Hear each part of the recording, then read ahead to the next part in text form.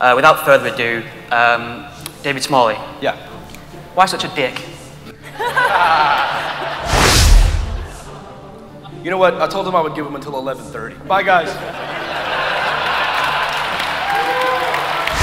Go ahead. How's the work on the ethno state going? What? No. No. You were at the meetings. What are you talking about?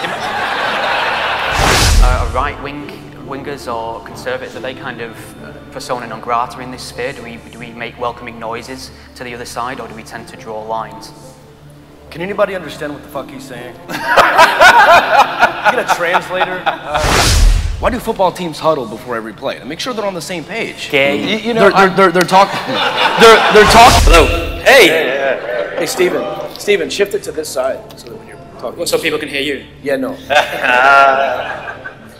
Okay, is that better? Yeah. Okay.